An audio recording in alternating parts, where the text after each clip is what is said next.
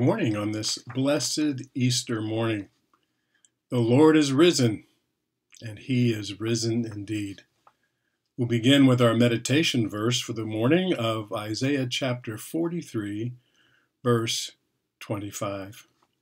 I am he who blots out your transgressions for my own sake, and I will not remember your sins. We're so glad that you have joined us this morning at our online service for Mount Airy Presbyterian Church.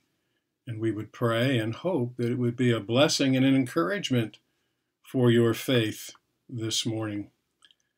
We'll call to worship is from John, chapter 1 and verse 29, as it begins with John the Baptist speaking.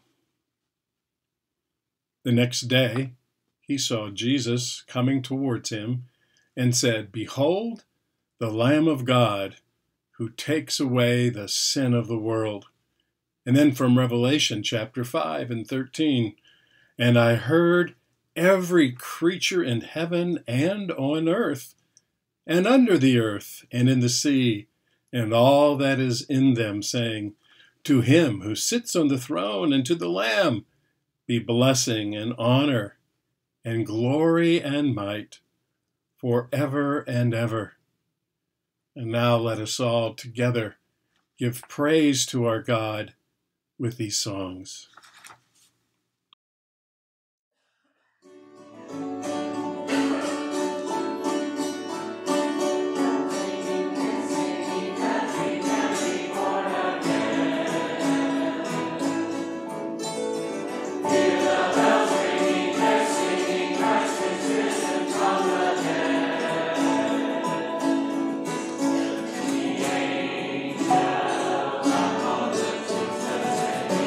Is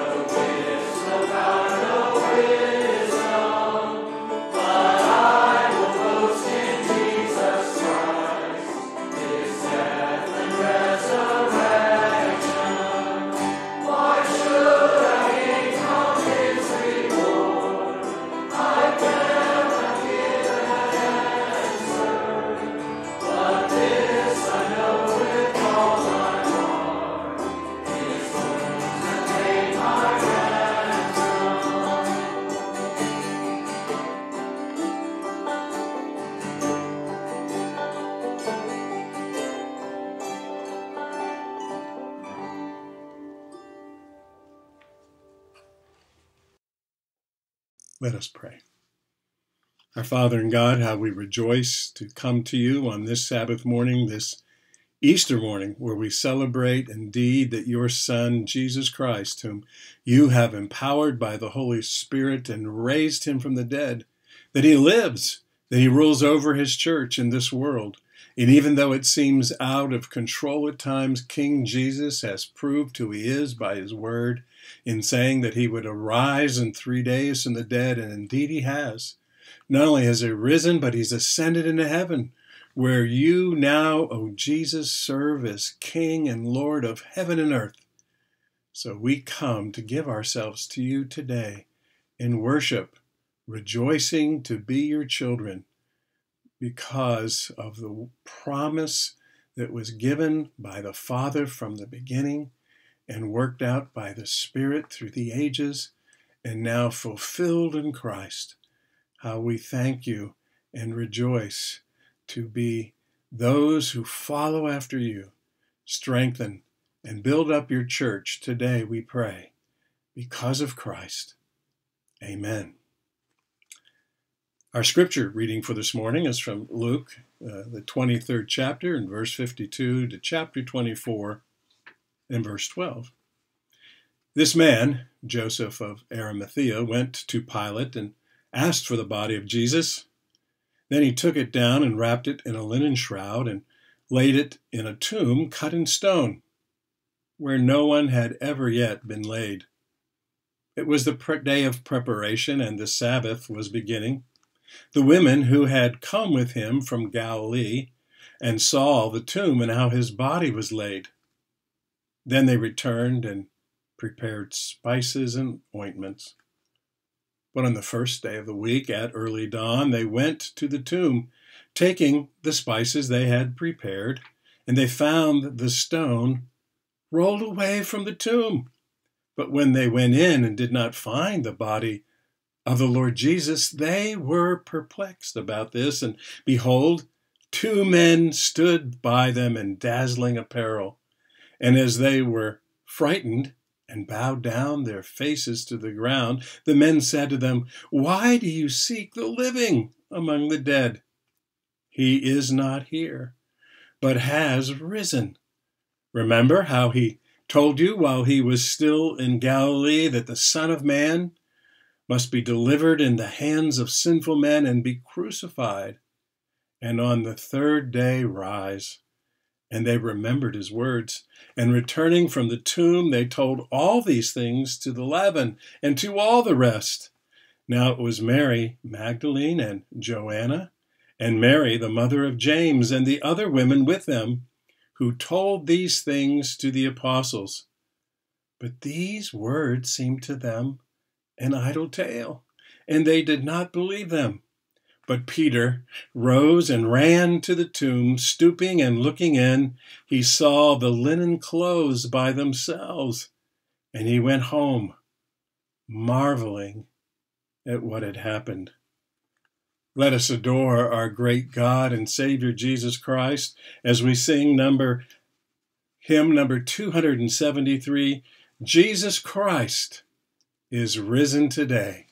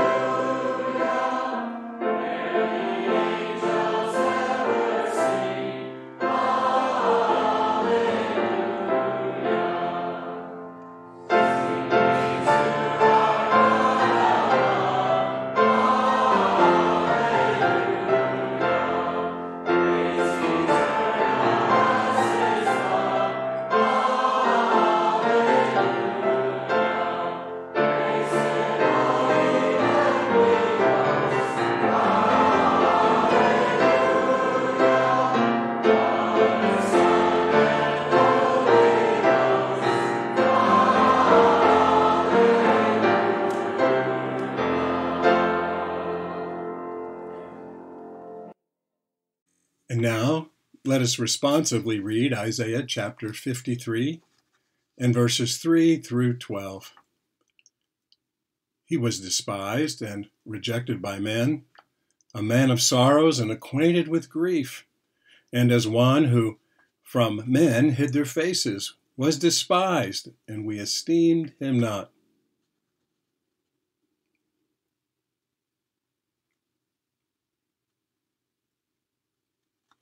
But he was pierced for our transgressions. He was crushed for our iniquities. Upon him was the chastisement that brought us peace, and with his wounds we are healed.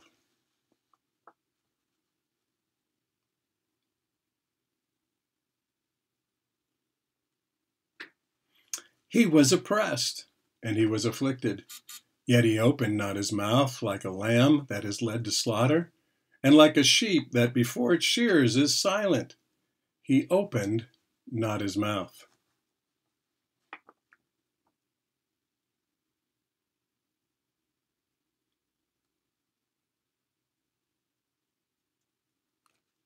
And they made his grave with the wicked and with a rich man in his death. And although he had done no violence, and there was no deceit found in his mouth.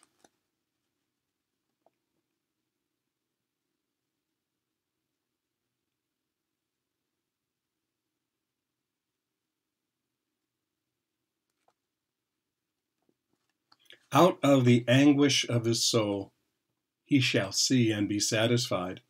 By his knowledge shall the righteous one, my servant, make many be accounted righteous, and he shall bear their iniquities.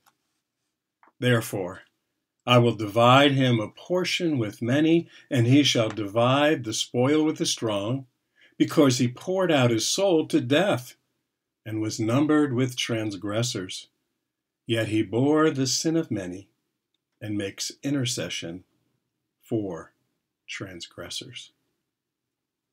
Let us now together confess our sin unto the Lord. We'll begin with a time where we will quietly confess our sins to the Lord, and then I'll pray for all of us. Before we do this, let me prepare us to confess our sins by reading from Jeremiah chapter 17 and verses 13 and 14. O Lord, the hope of Israel, all who forsake you shall be put to shame, and those who turn away from you shall be written in the earth, for they have forsaken the Lord, the fountain of living water. Heal me, O Lord, and I shall be healed. Save me, and I shall be saved, for you are my praise.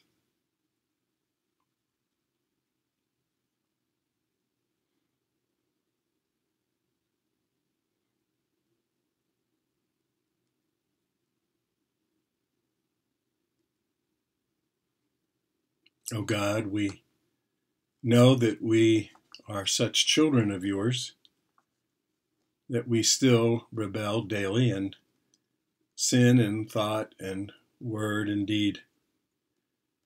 You've called us not only to follow the commands outwardly, but also from our hearts. And we find ourselves so easily going after the ways of the world, those baubles of the world, those bright lights, those things that we think would please us and fill our needs more than you would.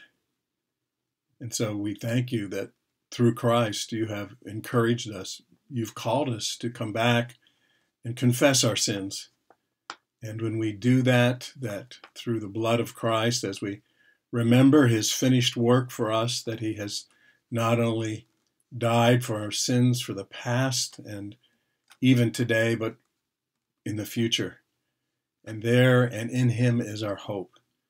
So we confess indeed our sins to you and rejoice that we come to you now, O God, through our Lord Jesus Christ, boldly into your throne room, and know that because of his finished work on the cross, that he is not only indeed risen from the dead, but ascended into heaven, and is ruling and reigning for our good and your glory.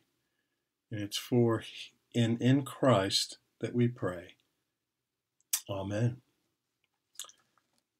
Together let us sing the hymn of assurance, Up from the grave he arose.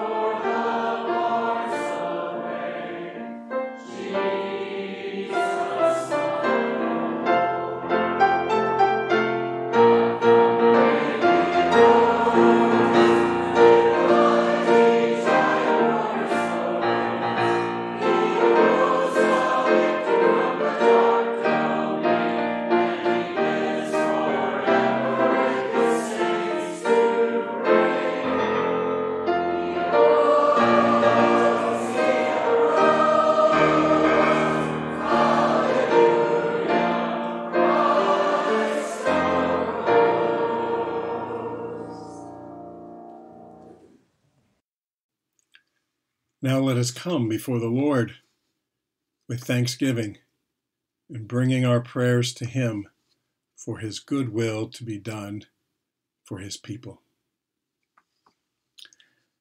Our God and Father, we give you our heartfelt thanks for your daily mercies during these trying times in our state and nation and around the world as we are seeking to fight the coronavirus and deal with the physical and emotional and financial casualties from it. We are humbled how quickly that you can take what we call greatness of the nations and make them minuscule, and take what we call strong and show us that we are weak. But as we look to you and call out to you, we find that you're not only able to bring us through in Christ, but to thrive as we look to you and live. May we seek you daily and honor your name by showing your love and grace to those in our families and church and neighbors. Lord, we do ask for the wisdom needed for our national leaders, the president and his cabinet and the Corona Task Force, and the economic task force they are beginning to lead and set up.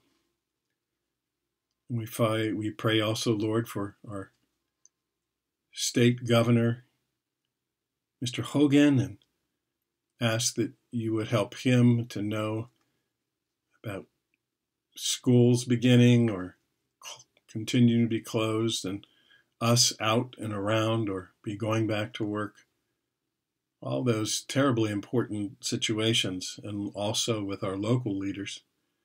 And oh God, we ask for your mercies to be great to those who are serving in the front lines at hospitals and EMTs and police and so many other first responders who are working long hours with often not even the proper equipment, but going into the fray and serving and that others might live.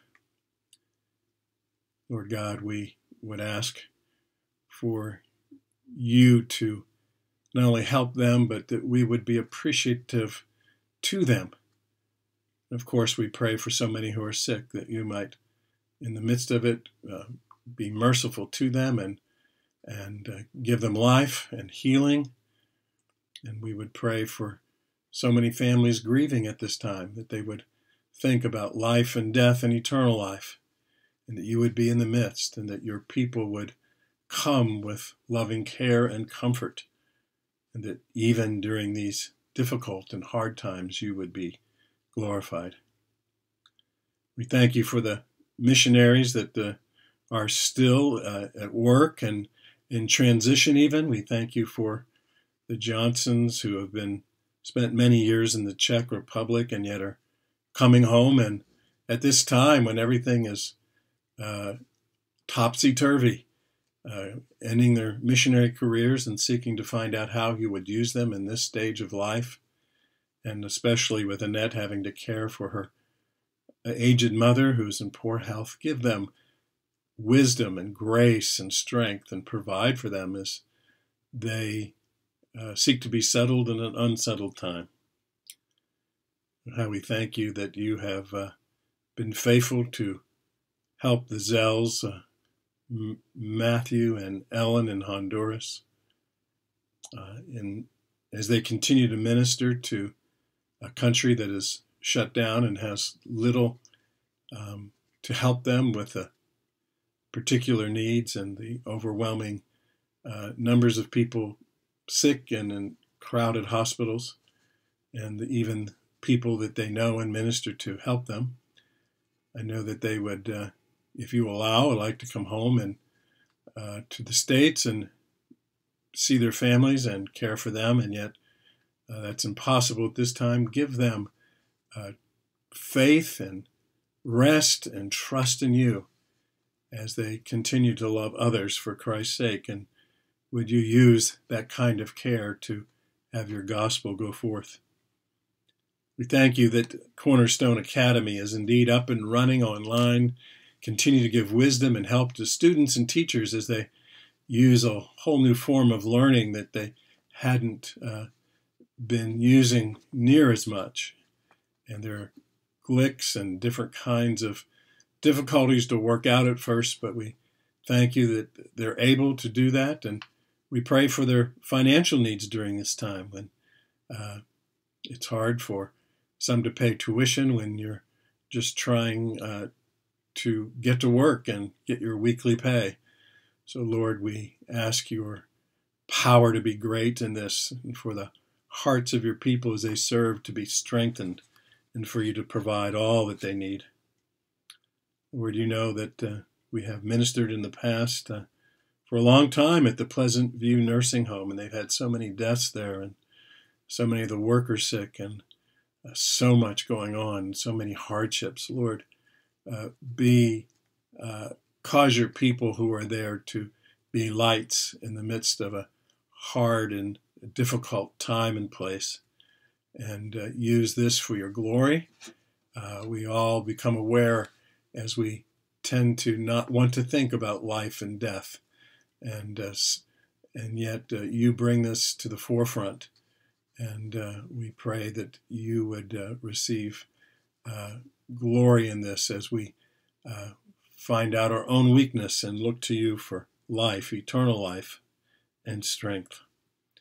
And we ask that you would particularly help us know how we might continue to reach out to friends and people we've gotten to know and minister to, both parents and children at Mainly Music, and our students with learning the English language at ESL. We thank you for all of them. We know that they have the same kind of trials and difficulties as the rest of us, and how we pray that they would remember things they've heard and see how we've trusted you and call upon Jesus to help them even as their Lord and Savior. Oh God, we would ask for our elders and deacons as they've had to make so many changes to help us all continue to worship even in this way now. And we would ask for your strengthening of them. We thank you that they're calling their shepherding groups and trying to meet to small groups by Zoom and all these ways. And we thank you for the way they've reached out. Encourage them as they're still serving in the midst of the extra pressures and difficulties they have in life. And bless them, Lord, as they encourage us. We pray especially for our Pastor Dave as he's had many new things to learn during this time, and sermons to come quicker in the week than before, and a whole change of things as he seeks even to care for the sheep. Bless and encourage him and his dear wife, and that they would be continually encouraged in Christ and used by you. And Lord, we pray all these things in the name and because of our risen Lord and Savior, Jesus Christ. Amen. And now let us together praise God as we sing the doxology.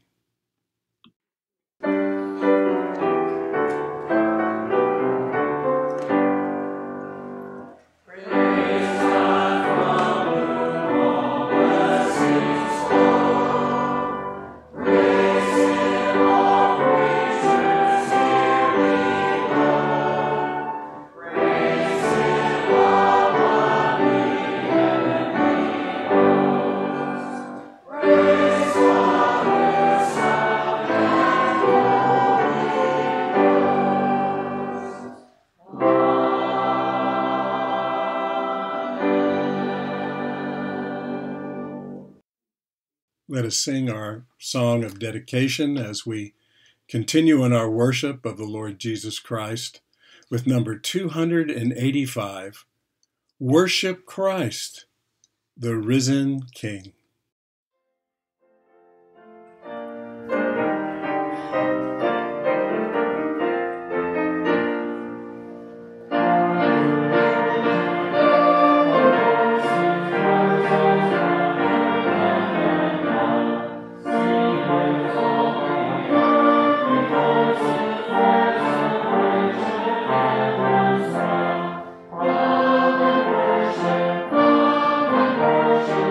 Worship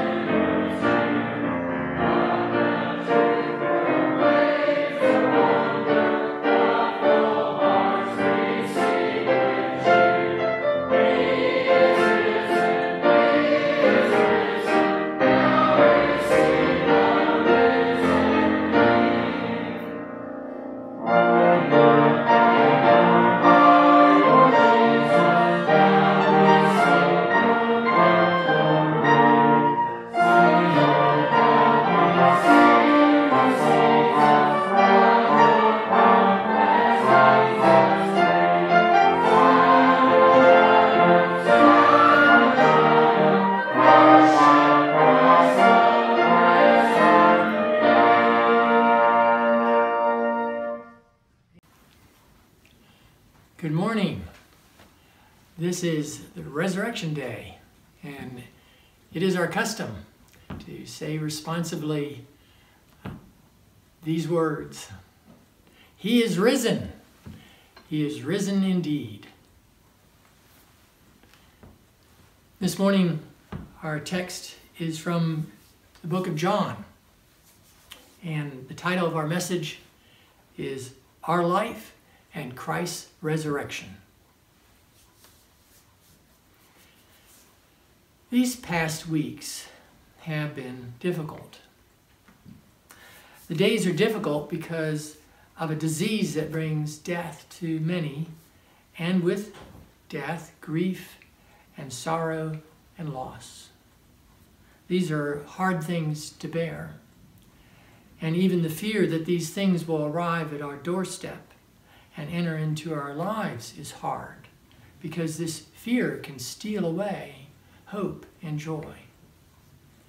And we wonder, when will it ever end?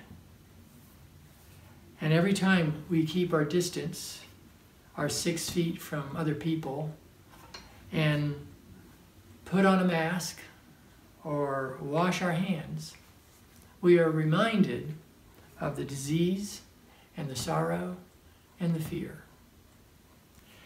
We as Christians know that we are not to live in fear. We know what fear can do and how it can take away hope and joy, and with them also the power to love.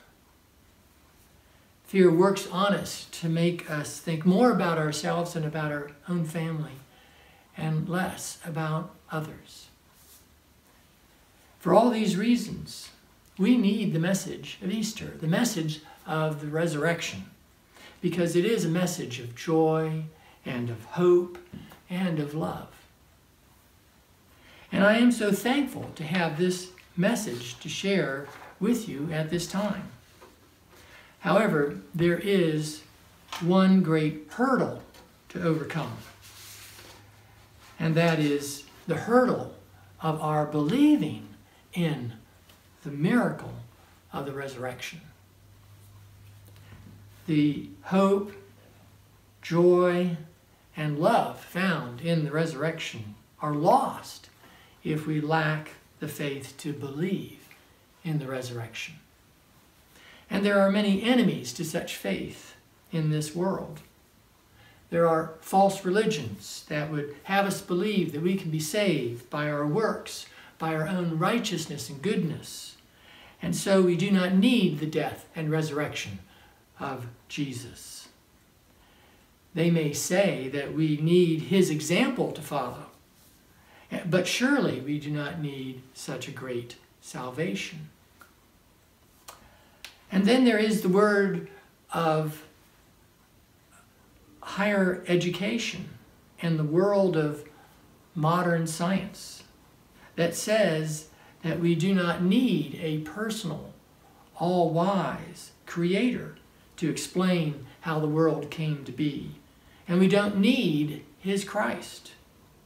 We have outgrown religions based on ignorance and superstition. We have evolution and other scientific explanations. And then there is the unbelieving heart within our own flesh that would point to our own experience. We all know that the dead, the irretrievably dead, those who have been dead for days, do not come back to life on their own. These are the real obstacles to faith, but particularly the last one. Even the 11 disciples and the others who followed Jesus knew that the dead do not bring themselves back to life.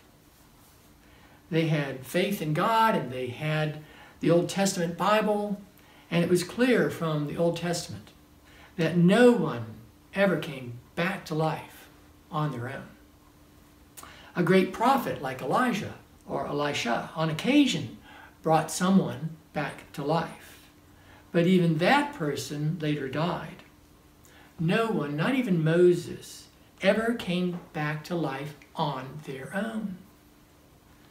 No one ever overcame death.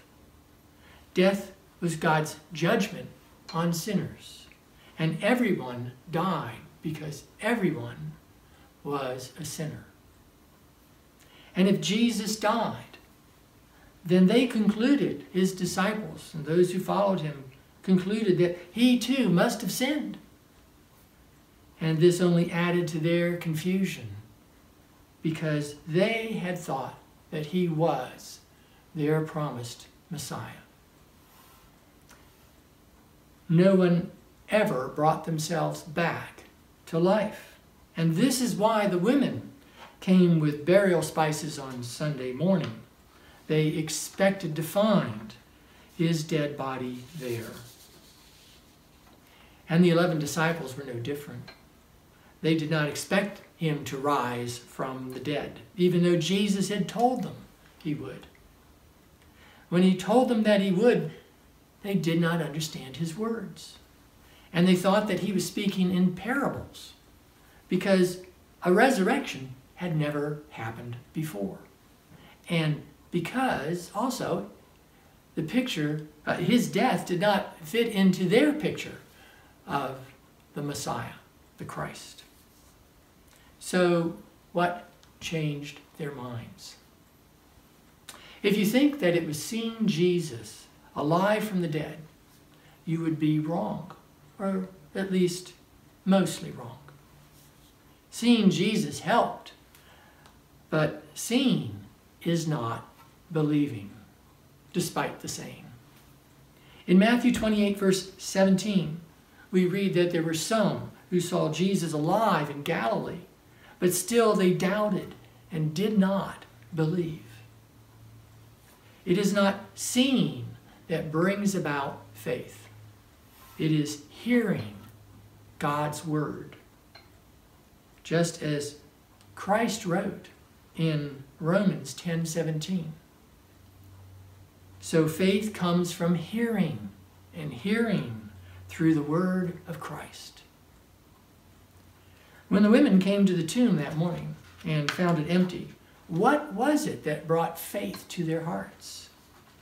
It was when the angel said in Luke 24, verses 6 through 8, "He is not here, but has risen.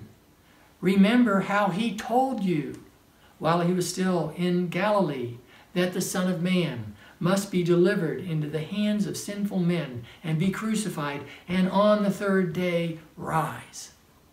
And they remembered his words. In Matthew and in Mark, we also find the angels reminding the women what Jesus had said. God's word, that is, the words of Jesus, brings about faith because God's word has power. Power to create all things out of nothing, and power to create faith. I would encourage you to read Acts chapter 2, verses 22 through 36, where Peter spoke to the crowds on the day of Pentecost, testifying to them about the resurrection of Christ. And you will find him quoting from the Old Testament scriptures, proving that his resurrection was the fulfillment of God's written word. Having heard God's Old Testament promises about the resurrection of Christ, about 3,000 believed and were baptized on that day. When we hear God's word in faith, we hear it not simply with the ears, but with the soul. We hear it and we know in our soul that this word is truth, and that this word comes from God himself. And so when we hear and read the words from Matthew's gospel, he is risen just as he said, we recognize whose voice it is and whose testimony it is, and that this is God's testimony. And yet, for us to know why and how the resurrection is such a source of joy and comfort to us, we need to turn to other scriptures. And so let us turn to John chapter 10, verses 14 through 18. And this is God's words, the word of Christ. I am the good shepherd. I know my own, and my own know me, just as the Father knows me, and I know the Father. And I lay down my life for the sheep. And I have other sheep that are not of this fold. I must bring them also, and they will listen to my voice. So there will be one flock, one shepherd. For this reason, the Father loves me, because I lay down my life that I may take it up again. No one takes it from me, but I lay it down of my own accord. I have authority to lay it down, and I have authority to take it up again. This charge I have received from my Father. Let's pray. Our Father, we do thank and praise you for your love for sinners like us in sending your Son into the world. We thank and praise you for such a great salvation, a salvation that sinners like us so desperately need. And we thank you for his resurrection and the power of his resurrection. And we praise and thank you that your word is truth, and we ask that your Spirit will speak to our hearts, that we may hear and believe and find our comfort and our joy in your truth about Jesus. This we pray in his name. Amen. Well, for us, the key verse in this passage is verse 17, where Jesus speaks of his resurrection. First, we notice that his resurrection is something that he does, that he makes happen. He raises himself from the dead. In verse 18, Jesus emphasizes how he is in absolute control of his death and his resurrection because he has authority over them, given to him by his Father.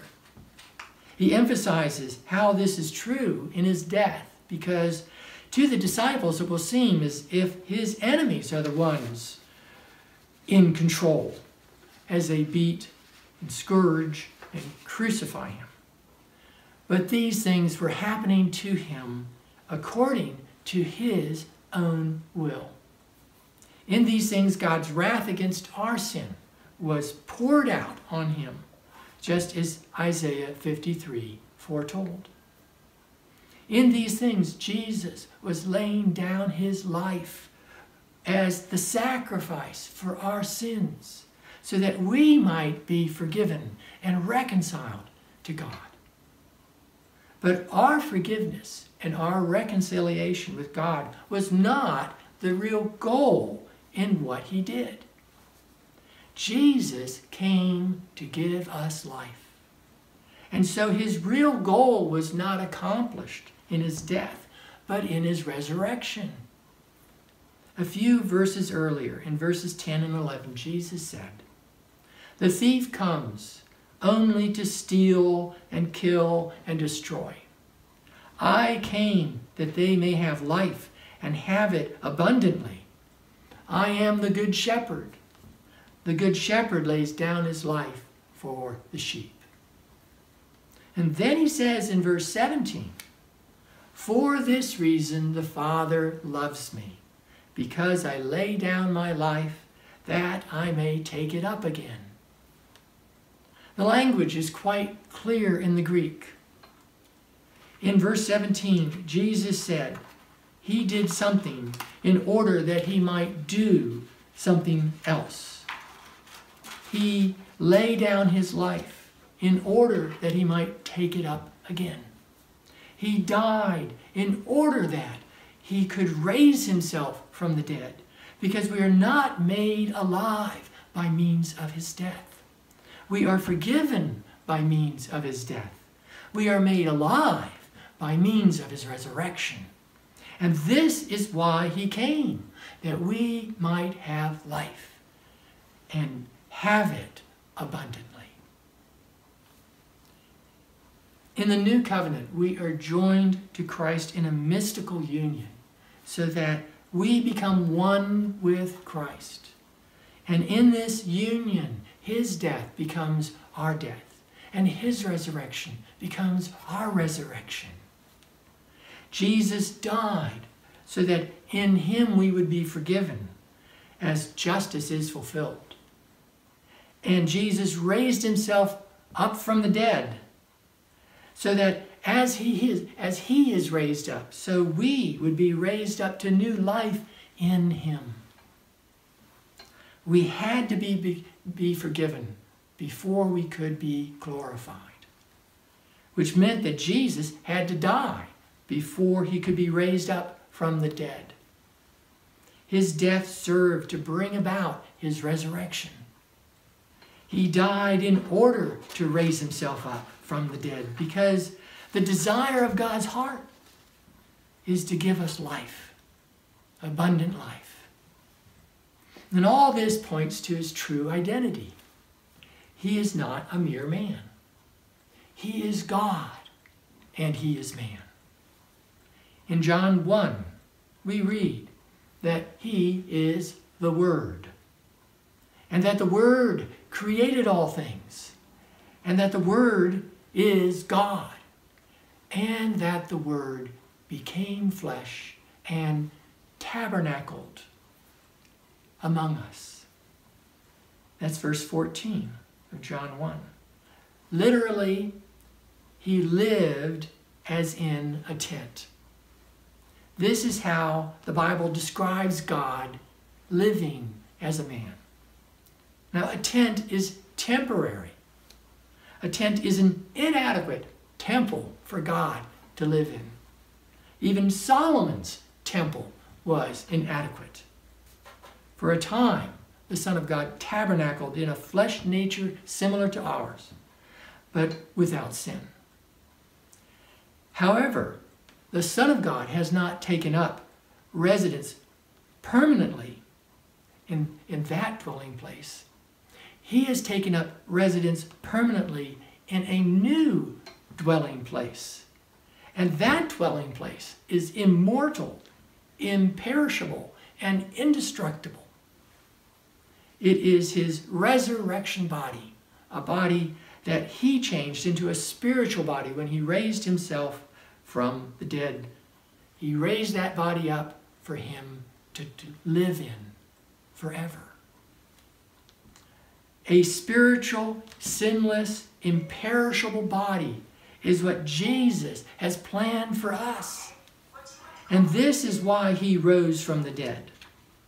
The Son of God could have returned home to heaven, to live there as he was before he came to earth and was conceived in Mary's womb. Before he came, he had no body. And when he returned, he could have returned without a body. But he came to save us and give us life and to make all things new and to make his home our home. He came to raise us up from the dead in a spiritual body that is fit for heaven. And he did this by joining himself to us in our sin and by giving us faith so that we might be joined to him in his resurrection, so that we would live with him and be with him forever. Every one of us who believes in Jesus believes that he is forgiven and cleansed of his sins. Why? Because we have God's promise on it. In John 1:9, we read, if we confess our sins, he is faithful and just to forgive us our sins and to cleanse us from all unrighteousness. when we confess our sins in repentance and faith, we know that we have his forgiveness. And we know that we have peace with God. Again, we have God's promise on it. In Romans 5, verse 1, therefore, since we have been justified by faith, we have peace with God through our Lord Jesus Christ. We know how broken we are within, in our flesh. We know how powerless we are to change ourselves. We know how weak our faith can be. And we know how dependent we are on Christ, on the Holy Spirit, on God, and that without him, we can do nothing. But again, we have his promise that he will finish what he has begun, and that he will never leave us, but that he will be with us always. And we can wonder, why? Why is this so? I mean, when we look at ourselves in the light of truth, we cannot give an answer. But this we know by faith, that because he died and because we have called upon him in faith for salvation, that we are his and he is ours. Do you know God's forgiveness? Do you know peace with God? Do you know that Jesus saves? Listen and hear the word of God from 1 John chapter 5, verses 9 through 12.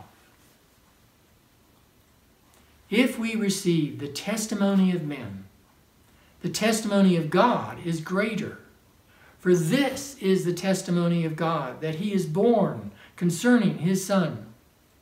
Whoever believes in the Son of God has the testimony in himself. Whoever does not believe God has made him a liar, because he has not believed in the testimony that God has borne concerning his Son. And this is the testimony, that God gave us eternal life, and this life is in his Son. Whoever has the Son has life, and whoever does not have the Son of God does not have life. As Jesus said to Thomas, may Jesus also say to you, do not be unbelieving, but believing. Our God saves, and he saves with a great salvation. The one who is the good shepherd is Jesus our Lord. He became one with us. The Son of God took on our flesh nature, in order to redeem us and sanctify us and purify us from our sins. And he rose from the dead in a new body so that we might be like him, so that we might inherit and receive a body like his, imperishable, sinless, and perfect. And he still dwells in that body now and for eternity, that we might know God, that we might know him, and that we might know the love that he has for us. We have God's word on it. Amen. Let's pray. Our God, we praise you. We praise you, Father, Son, and Holy Spirit. We praise you that Jesus rose from the dead and that Jesus lives and is seated at your right hand now in heaven, and he is coming again. We praise and thank you that upon his return we will be raised up and we will be like him with a body like his, and we will be with him and you, Father and Holy Spirit, forever and ever, sharing with him the joy that we have in your love. Lord, we thank you and praise you. We ask your blessing this Easter. Give us the comfort, hope, and joy and love found in Jesus. We pray in his name. Amen.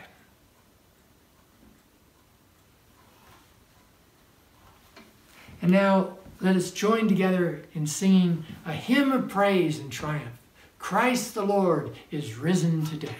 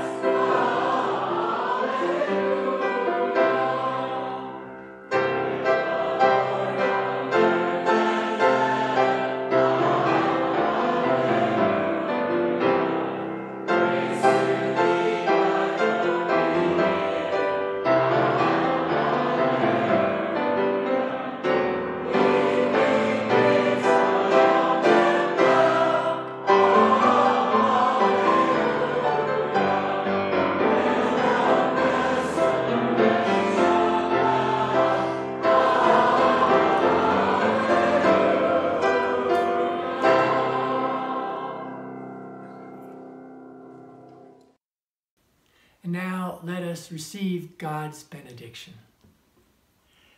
May the God of hope fill you with all joy and peace in believing, so that by the power of the Holy Spirit you may abound in hope. Amen.